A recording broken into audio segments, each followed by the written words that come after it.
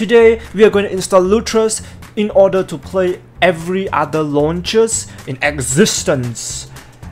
So let's go into Lutris. Lutris is a kind of standard where all games that is not in Steam will use, but it is unstable. Now there is a disclaimer here.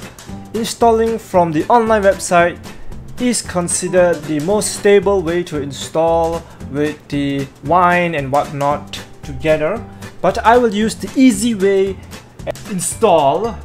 And let's see, install latest version and Ubisoft Connect for community. Ubisoft doesn't launch with EGS. Installing requires blah blah blah. Will both work. Anything earlier cannot work. Blah blah. Can't be closed and can cause significant lag. Make sure you disable them in settings.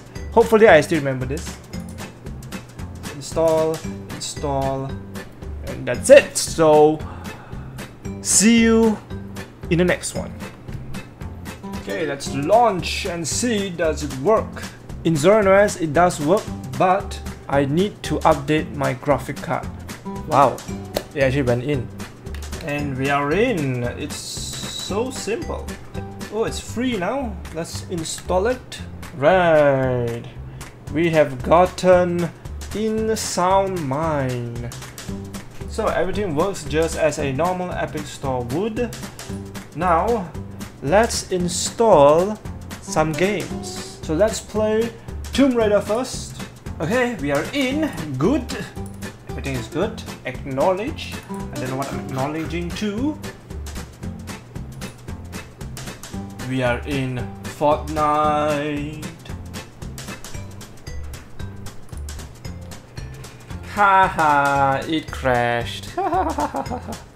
Okay, let's go into the Crying Suns. Let's see if it works. It works on ZoneOS, so it should work here.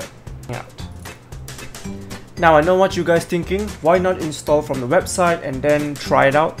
Well, as a average user perspective, the store is much more easier than going to the website and then installing wine and all those. I will be doing another video on how to do it, but for now, as an average user, this is not really good. Even though I can install, I can do everything, it just doesn't work.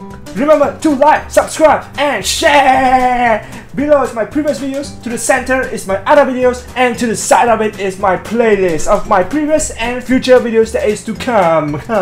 So check that out, and thank you all for watching. Famous Cyber signing out.